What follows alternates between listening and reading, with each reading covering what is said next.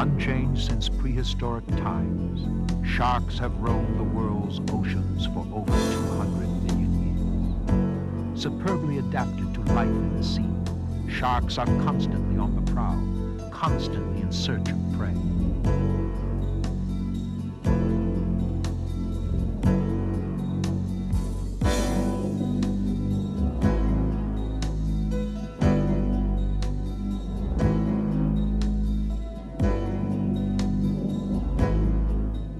Now, two of the world's most experienced underwater photographers, Ron and Val Taylor, devise a technique to allow them to study and film sharks at close range. Using Val as bait in their experiment, the Taylors set out to prove that only a few sharks are deadly to man. But when dealing with sharks, the unexpected is normal.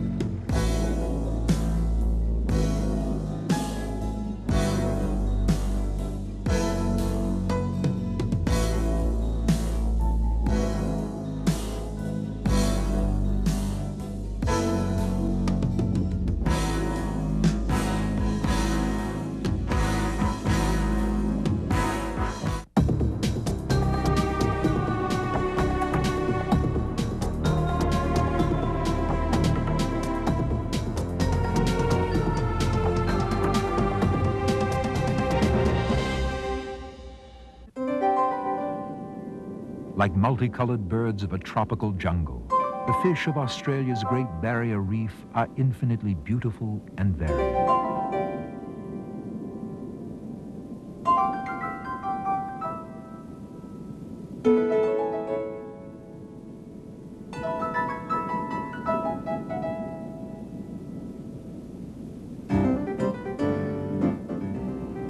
Diving into this world over 20 years ago came underwater photographers, husband and wife, Ron and Val Taylor.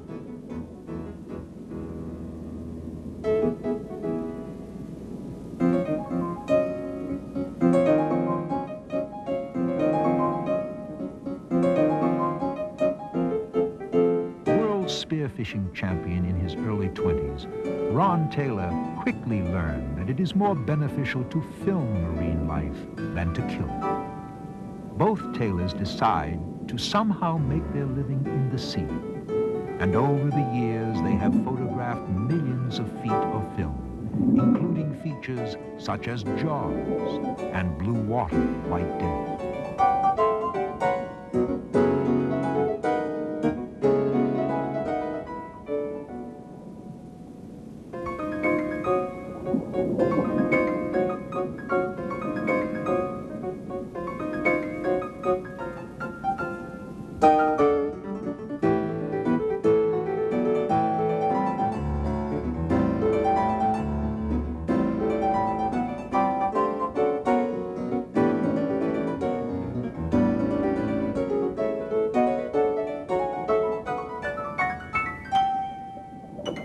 Working together, the Taylors have become superb shark behaviorists, traveling throughout the world to obtain footage of many of the over 100 species.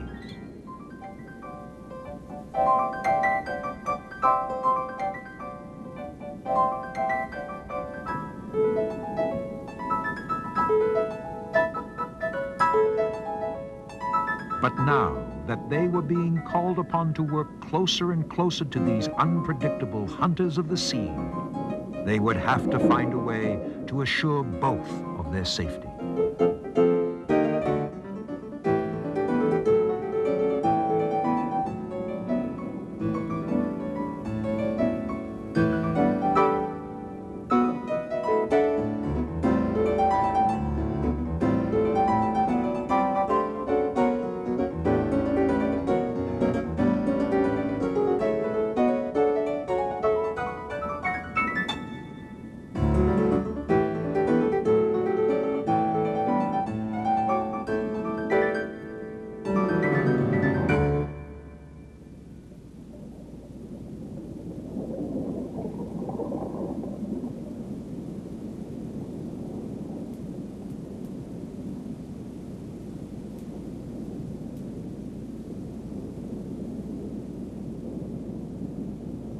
Ron searches for methods which will protect them while outside the cage.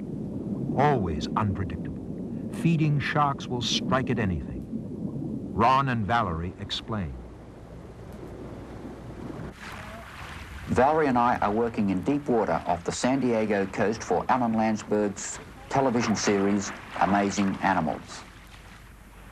We plan to demonstrate how we can coax a performance out of wild sharks for the movie cameras.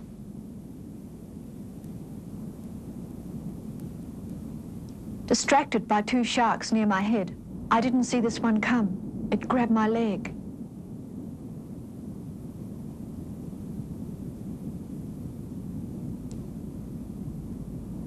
Green blood clouded the water as the white saw teeth withdrew from my flesh.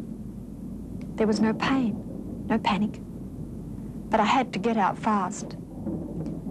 It was entirely my fault I was attacked. I hold no grudge against sharks and look forward to working with them again.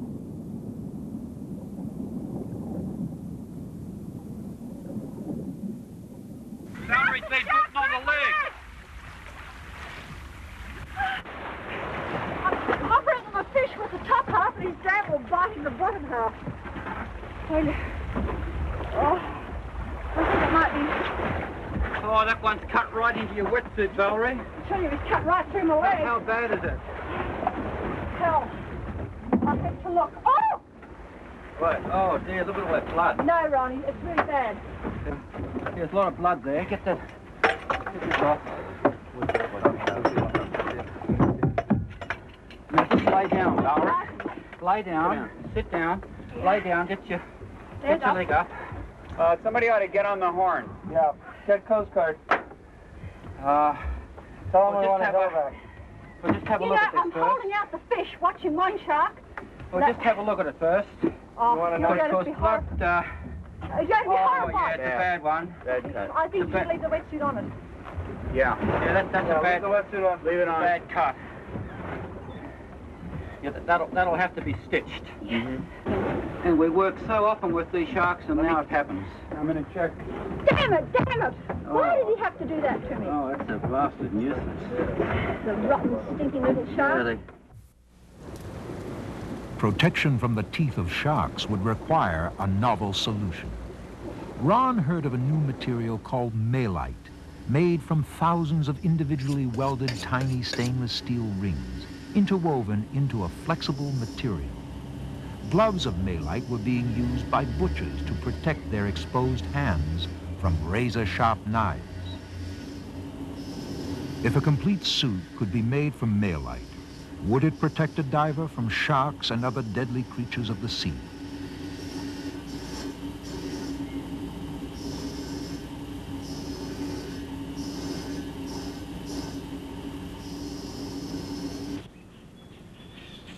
Hey, Valerie.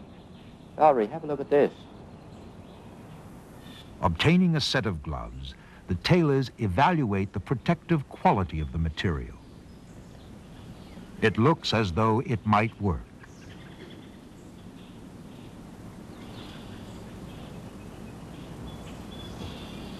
Even the sharp-pointed teeth of a mako shark barely penetrate between the rings, and these could be cushioned by the thick rubber wetsuit normally worn during a dive.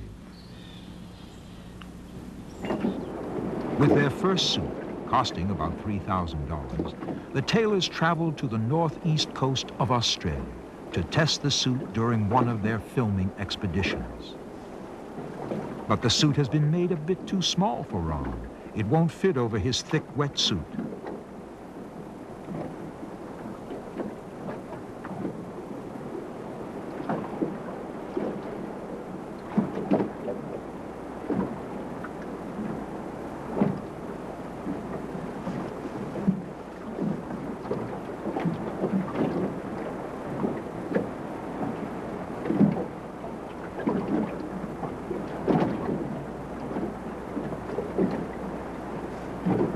It fits Val loosely. As usual, she is game to try anything. Because of its weight, the suit will take the place of the lead weight belt usually worn to make up for the flotation of the rubber wetsuit. Once in the water, Valerie finds she is properly buoyant. At least for diving, the protective steel mesh works well.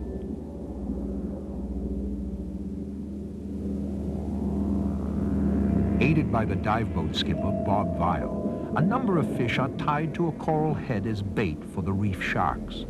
Val readies her camera and settles down to see what will happen next.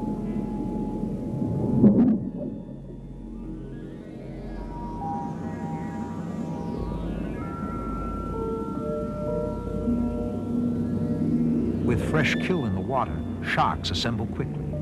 A baby gray reef shark approaches and cautiously circles Val.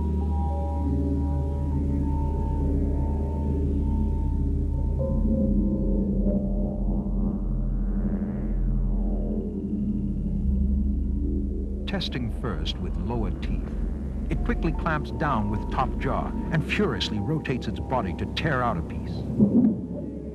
Not having the steel mesh gloves, Val pulls her hand into the sleeve of the suit. Fish or finger would be all the same to this aggressive little shark.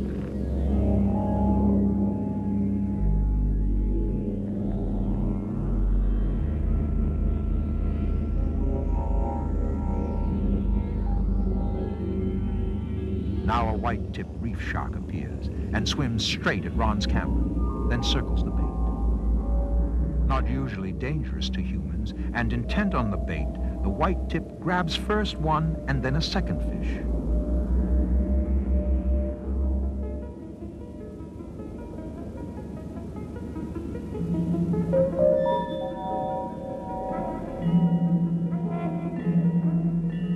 It's almost too good an opportunity for Val, who fondly rubs its back and gives it a playful hug.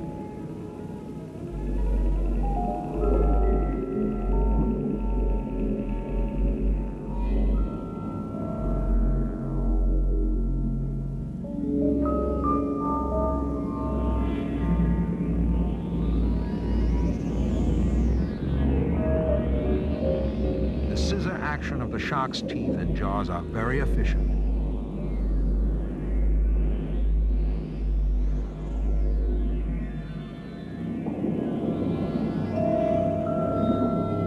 Now a larger white tip arrives, and it too goes immediately for the bait.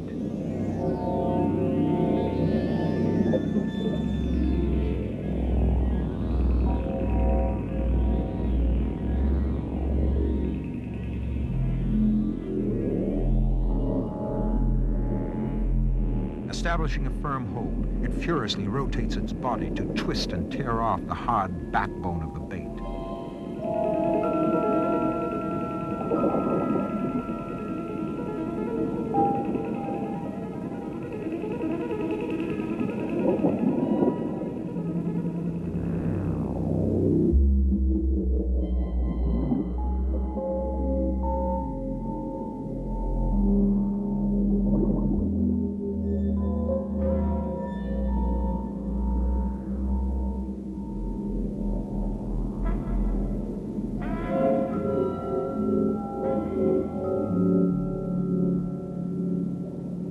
As more and more scraps are dispersed by the feeding sharks, a school of barracuda pass close by.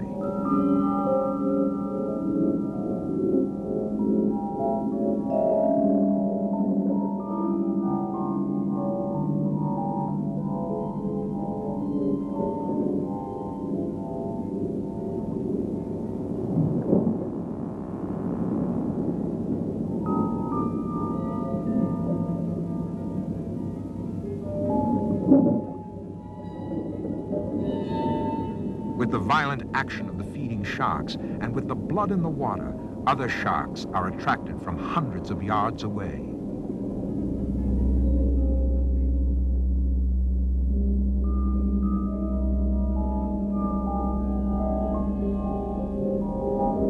Smelling the bait, larger and more dangerous sharks arrive.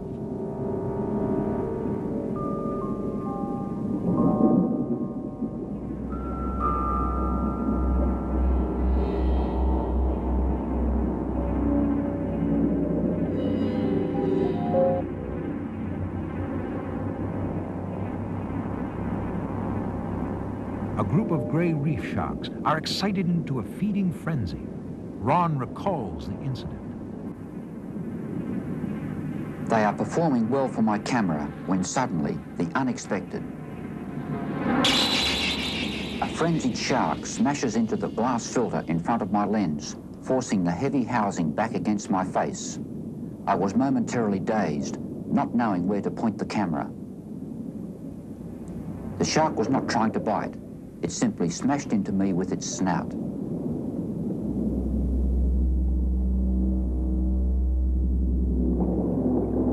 Thankful he was not hurt, they terminate their dive.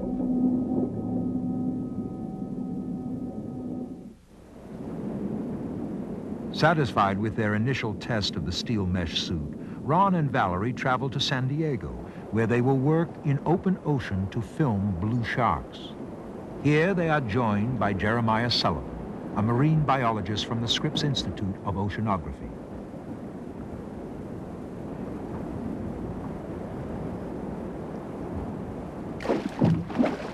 Attracting the shark to the boat's stern, one of the crew grabs it by the tail as it swims by on the surface.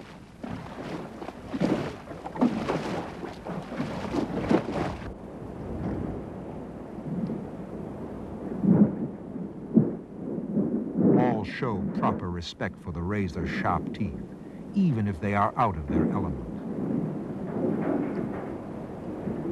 Wearing Ron's steel shirt, Jeremiah has added fiberglass reinforcing strips under his sleeve as protection from the crush power of the jaws. Much to his surprise, the shark exerts minimal pressure. It may be quite a different matter when tested underwater.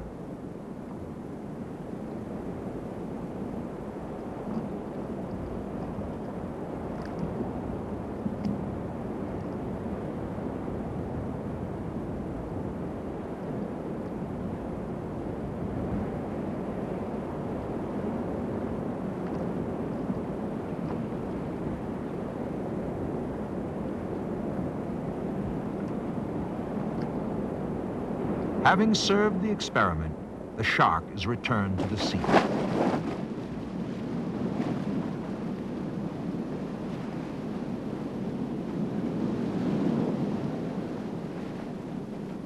Closer inspection shows no damage to the suit. It has passed the test.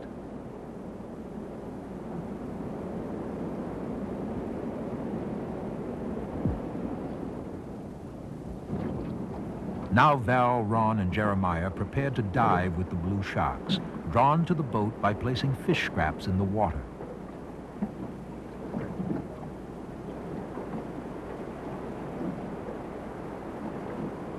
Even though only the top half of her mesh suit has been delivered, Val decides to continue their test. Jeremiah wears Ron's full suit.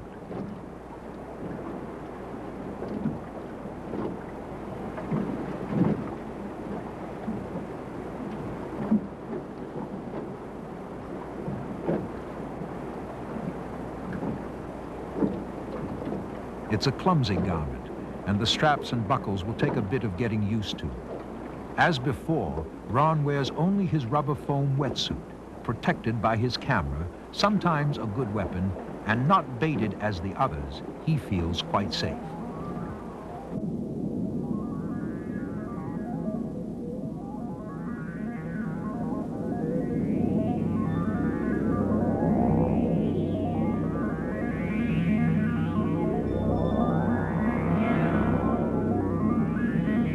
The scraps have done their job, and more blue sharks arrive by the minute.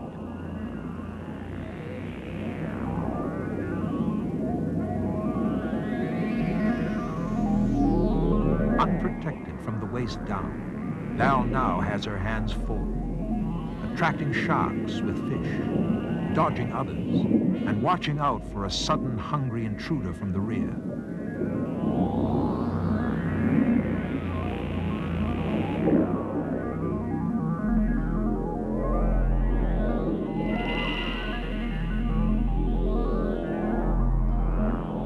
Fully protected, Jeremiah invites a bite as more blues gather.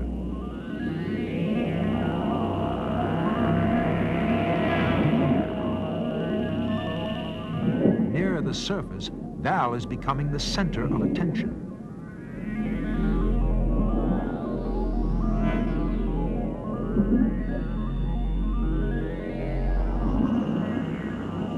Surviving for hundreds of millions of years, sharks are extremely cautious, unsure of these new animals in the water, but smelling the bait, they seem to hesitate before making an attack.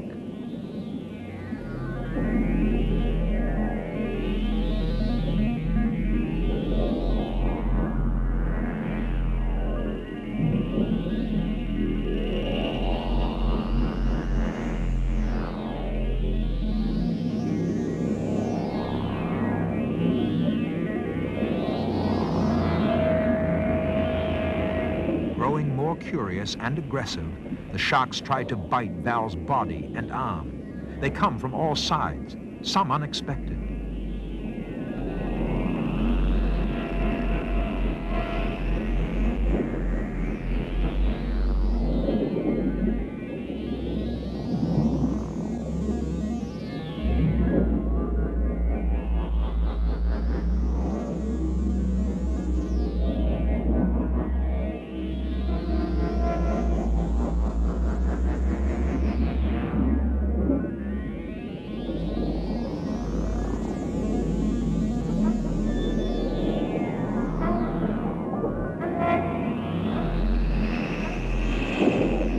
Always press their bottom teeth in first, as if to test the food, and then clamp shut from the top.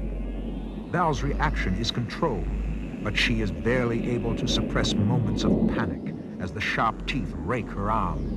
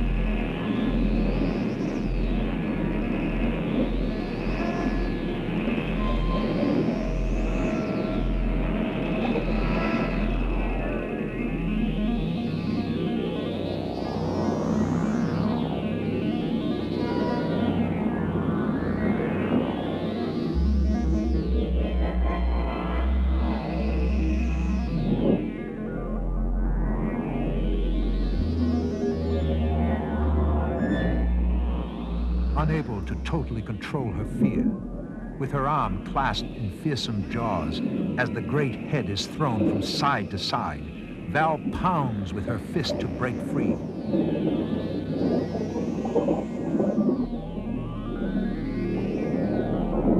She signals Ron all is okay. The suit holds. Jeremiah, now on the surface, intends to test the pressure power sharks would exert on surface swimmers. Val also takes bait, planning to stay near the surface. She explains. Beneath me, a dozen sharks circle, all larger and far more at home in this environment than I am. Unobserved by watchers on deck, a second shark had hit my backside and continued to bump me even though I twisted away. With relief, I feel Jeremiah lift me bodily from the water. It was a very dangerous moment. The shark on my arm required my full concentration, and I lost control of myself and the situation.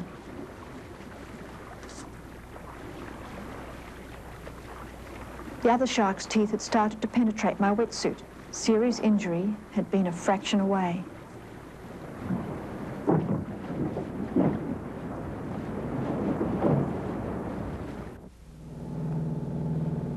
Returning to Australia, the Taylors motor along the Great Barrier Reef, assured of more opportunities to dive with sharks.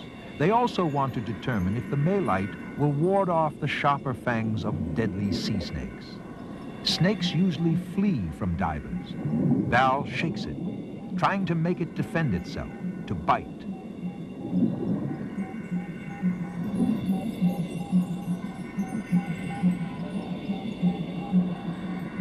Always near, Ron records with camera, serves as support should Val need it.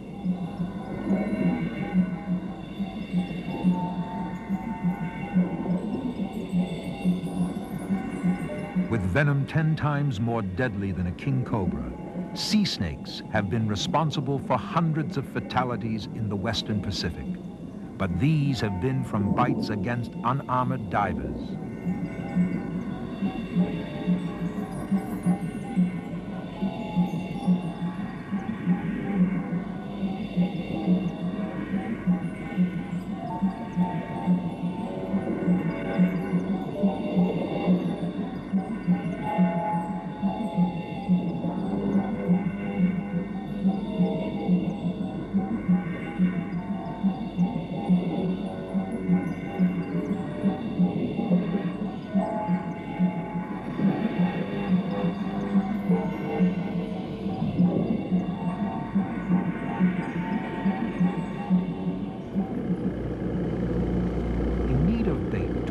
Sharks, Val and professional fisherman Alexander Muller troll for tuna. Easily caught in these prolific waters, the tuna will serve as dinner for the crew and bait for the equally hungry sharks.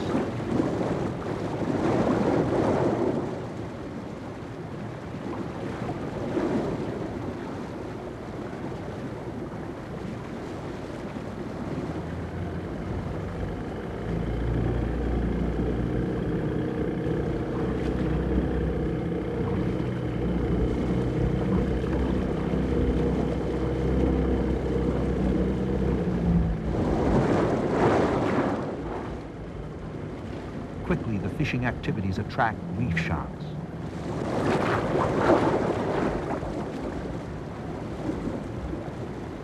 Alexander attaches the bait to a strong wire without any hook. Ron films the frenzy as closely as possible. Sharks stream in from everywhere, dashing madly, snapping at anything. Ron's only protection is quick reflexes and extremely good luck.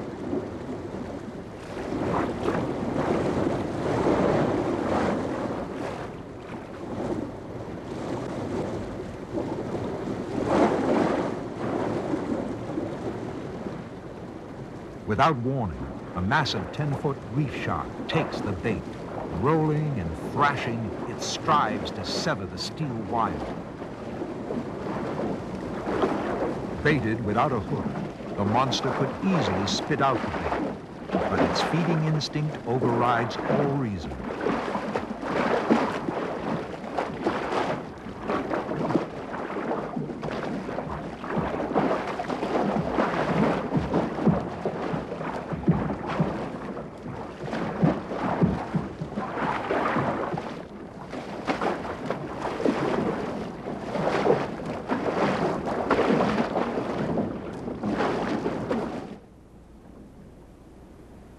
Now clad in a full suit of steel, Val stuffs fillets between the wetsuit and the mesh. I dyed my suit straps red because it looks more colourful. But the smell of all the slimy fish takes away the glamour somewhat. It's all part of a special plan. After our successful experiments with deep water sharks, I am determined to coax the reef predators into attacking. Swimmers and divers have more contact with these faster tropical sharks than most other species. It's important to test their reaction when biting the suit. I want this grey reef shark to like me. He is unafraid and takes the fish from my hand.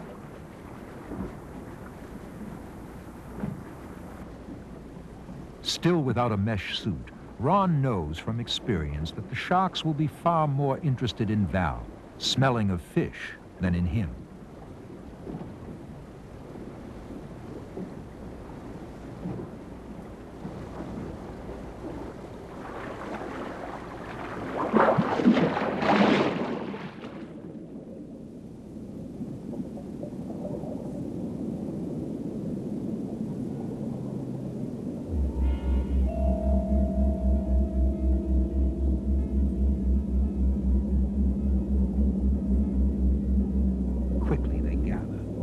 first a 5-foot white tip, accompanied by a small remora attached to the shark's underside, on hand to pick up scraps as the shark feeds.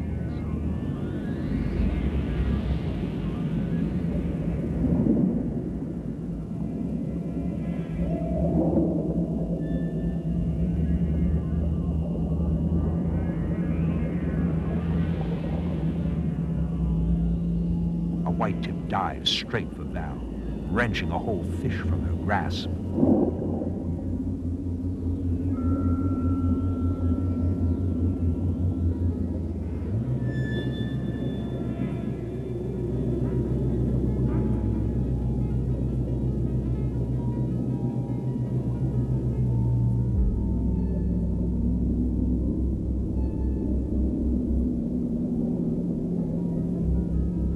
More reef sharks rush up from the depths.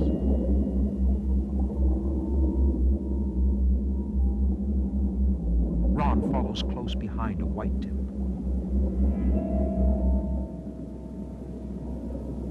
Heavily baited with fish, Val becomes the center of activity. Cautiously, the sharks stalk Val's baited arm.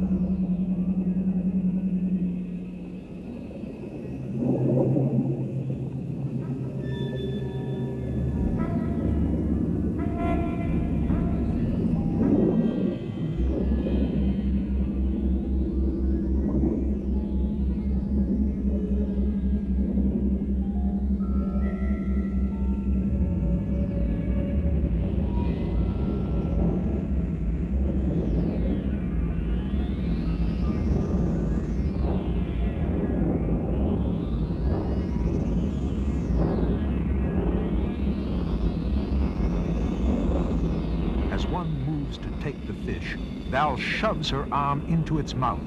Instead of testing and quickly letting go, this white tip clamps down and starts to shake, pulling Val from her perch.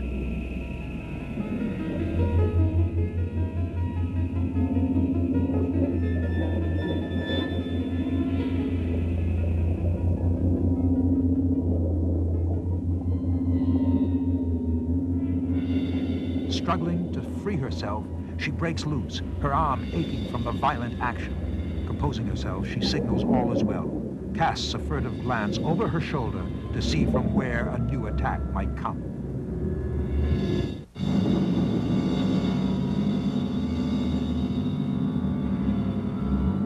Sensing the bait, the more dangerous gray reef sharks close in, circle cautiously like a pack of wild dogs.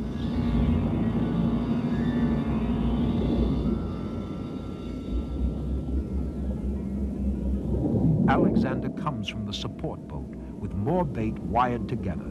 He attaches it securely to the coral head.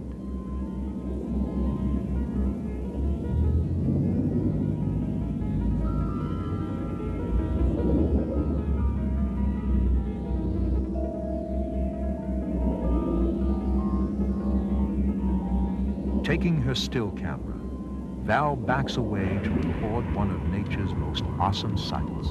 A large school of sharks in a feeding frenzy. Crazed by the smell of blood and excited by the frantic activity around them, the sharks snap at anything, bite each other, coral, whatever.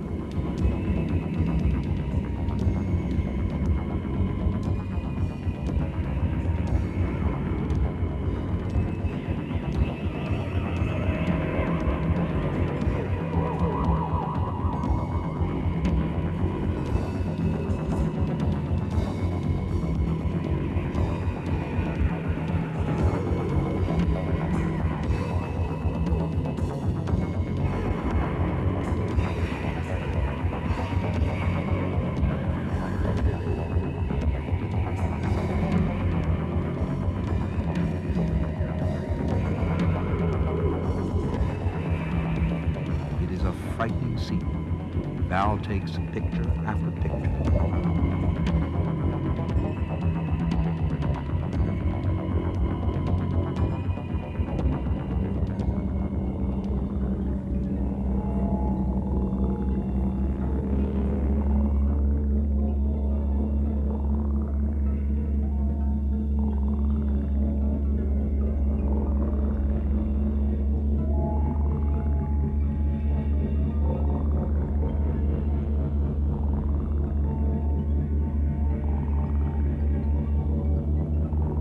Val must constantly fend off the curious advances of a 6-foot gray reef shark, which can't make up its mind to take the bait or a bite out of Val.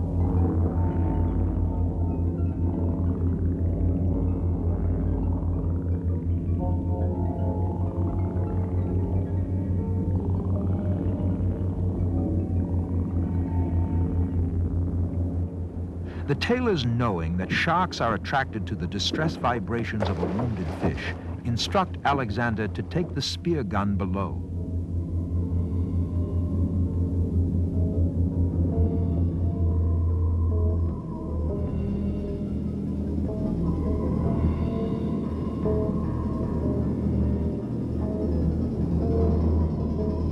As more sharks quickly gather, Val suddenly finds herself engulfed in a feeding frenzy. She recalls. Suddenly, a shark hits my face, teeth grating against my head. I swim away, dazed, my air supply torn from my mouth. I fight to stay conscious. Blackness threatens to engulf me. I struggle towards Ron, but he is unaware of my distress. My face is in agony as I rush to the surface, life-giving air my one desire. Camera still running, Ron swims to her aid. Dazed, she gasps for air. Ron grabs her air supply and pushes it into her mouth.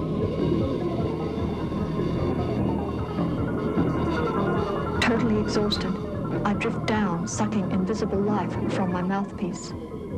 I wondered if my throat was cut, my jaw smashed. The hardest part was staying conscious. My body desired the relief of oblivion. My mind fought it. It all happened so fast, there was not time to defend myself, or even to be sure of what took place. I become aware of Ron beside me, watching, concerned. There is no fear of sharks. The food is gone, and I offer no substitute. Alex helps me out, for I am still weak and dizzy.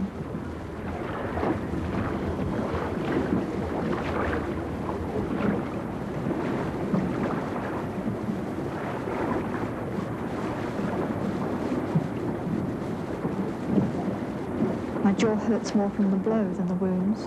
Even speaking is painful. It is only then that the full extent of her danger is realized. Close in, holding bait, she is rushed by the shark, its mouth wide, its teeth surrounding her face.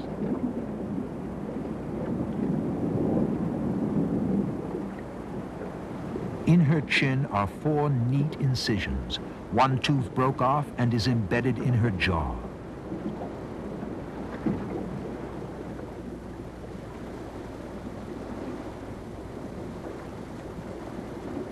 Unseen, unfelt, another shark had struck her leg, actually punctured through a few steel mesh rings. Without her protective suit, she would have been torn to pieces. The final test of the Malite suit will take place along the coast of South Australia. Here they hope to find the most feared shark in the sea, the great white. Ron describes. It's simply a matter of hanging chunks of meat over the side to lure the sharks to us. Sometimes we wait a matter of hours or a couple of days, but we know the monsters will eventually arrive. Normally growing from 12 to 14 feet, there have been encounters with great whites ranging to 16 feet in length and weighing over 2,000 pounds, a ton of skillful eating machinery.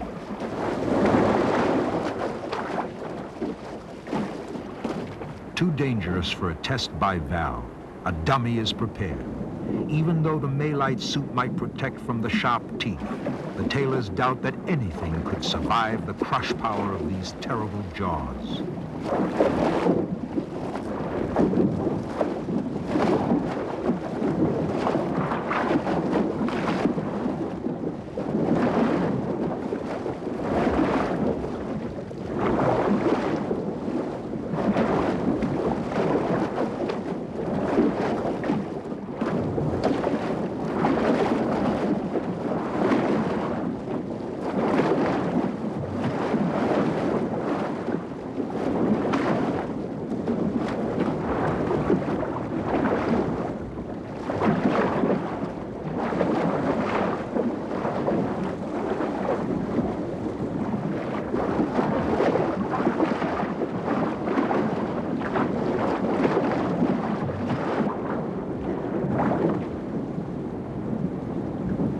Fitting a wetsuit stuffed with seaweed into the malite covering, the Taylors planned to film a surface attack by the great white. There is no meat inside the suit because it has been our experience that an excited white will bite anything, even iron cages.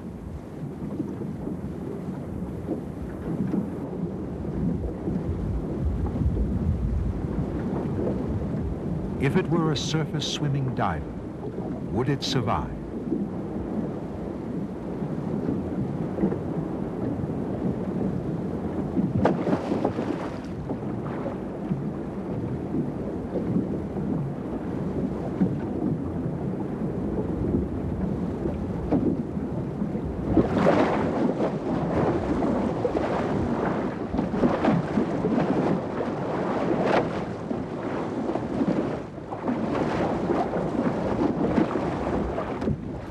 Below, the dummy is finally spit out and floats mangled to the surface.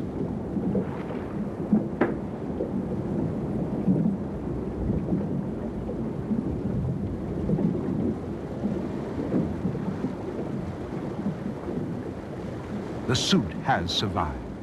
It is doubtful that the diver inside could have.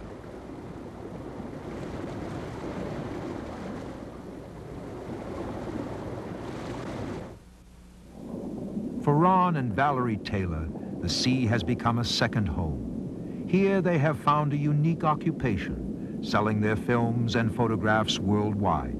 They have been able to combine their hobby and livelihood. Years of careful observation have provided the experience to judge risk and overcome fear and panic.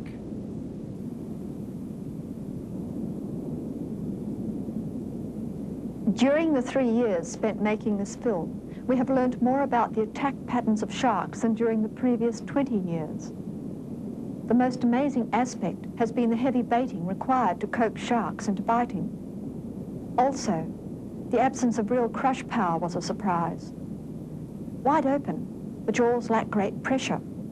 Only when almost closed on an arm or a wrist was the crushing effect a problem. This, we feel, is because the shark uses a sawing motion to sever its prey.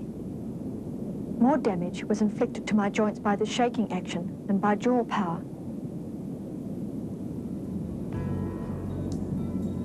Making this film has been a fascinating and educational experience. I believe we have proved that the steel mesh offers excellent protection against small to medium-sized sharks. I am lucky to have escaped serious injury. Ron, Jeremiah and I strongly advise anyone else against taking this type of risk. We would hate to think some other person sustained grievous bodily harm trying to emulate us.